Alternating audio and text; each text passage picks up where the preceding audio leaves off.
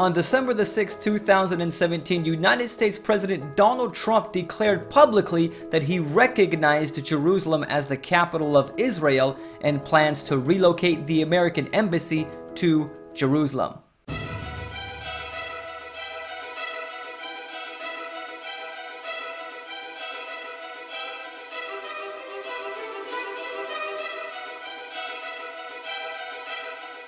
Therefore, I have determined that it is time to officially recognize Jerusalem as the capital of Israel. I am also directing the State Department to begin preparation to move the American embassy from Tel Aviv to Jerusalem. This made Israeli Prime Minister Benjamin Netanyahu very happy, and he publicly praised Donald Trump for his support. We're profoundly grateful for the President for his courageous and just decision to recognize Jerusalem as the capital of Israel and to prepare for the opening of the U.S. Embassy here. President Trump said he made the recognition about Jerusalem being the capital of Israel to facilitate peace in the Middle East and still supports a two-state solution between Israel and Palestine. This decision is not intended in any way to reflect a departure from our strong commitment to facilitate a lasting peace agreement. We want an agreement that is a great deal for the Israelis and a great deal for the Palestinians. We are not taking a position of any final status issues, including the specific boundaries of the Israeli sovereignty in Jerusalem or the resolution of contested borders. Those questions are up to the parties involved. The United States would support a two-state solution if agreed to by both sides. With all that being said, President Trump's declaration drew some criticism from the United Nations and other European leaders because they believe it has a very worrying potential impact. President Trump's announcement on Jerusalem has a very worrying potential impact. It is a very fragile context, and the announcement has the potential to send us backwards to even darker times than the ones we are already living in. The European Union has a clear and united position. We believe that only realistic solution to the conflict between Israel and Palestine is based on two states, and with Jerusalem as the capital of both the State of Israel and the State of Palestine. Also, there was a backlash from Arab and Muslim countries in the Middle East who are against Trump's declaration, and instead of facilitating the peace process, they said it will complicate it. Egypt says it would complicate Middle East matters. Jordan says potentially dangerous repercussions. Palestinians say dangerous consequences. Saudi Arabia, our ally in the region, detrimental to the peace process. Turkey says it threatens to sever its ties with Israel. What the big fuss is all about is the fact that Palestinians want occupied East Jerusalem as the capital of a future state, while Israel says the city cannot be divided. Jerusalem is significant to Muslims for religious and historical purposes. It is considered the third holiest city in Islam after Mecca and Medina in Saudi Arabia. And it is home to the Al-Aqsa Mosque and the Dome of the Rock. And Israel says Jerusalem has been its capital for the last 3,000 years, and it functions as the capital of Israel today because it contains the Israeli parliament, Supreme Court, and the president and prime minister live there. Violence has ensued as a result of all of this. An article from the BBC entitled "Netanyahu, Palestinians Must Face Reality Over Jerusalem" states violence flared near the U.S. Embassy in Lebanon and elsewhere on Sunday.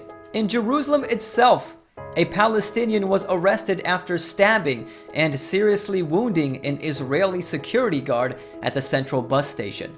And an article from Al Jazeera entitled "Arrests, Clashes as Palestinians Continue to Protest" says, "The day of rage protests have continued across the occupied West Bank, East Jerusalem, and the Gaza Strip over the U.S. decision to recognize Jerusalem as the capital of Israel.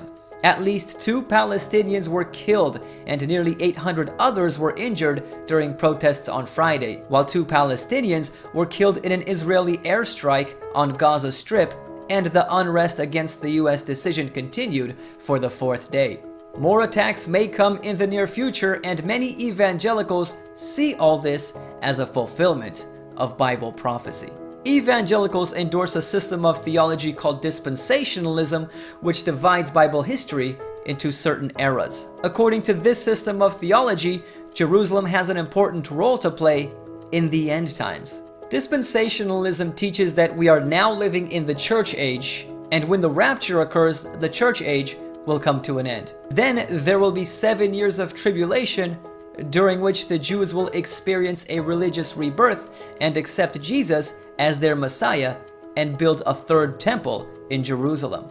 Following that would be a series of events including the Battle of Armageddon, which consists of all nations being drawn to Israel to battle against Jerusalem. At that point in time, Jesus will descend from heaven and land on the peak of the Mount of Olives and defend Jerusalem by destroying all of the foreign armies gathered against it. Then Christ will begin his millennial reign on earth. This is what most American evangelicals believe. Now, I don't believe this. I don't think it's biblical for a second. It's false prophecy and it's dangerous. If you want to learn more about that, I'll leave some videos linked up in the card on the upper right hand corner of the screen with more details. But this is why many people consider Donald Trump declaring Jerusalem to be the capital of Israel prophetic, because they think it's paving the way for the building of the 3rd temple in Israel, the Battle of Armageddon, and the return of Christ.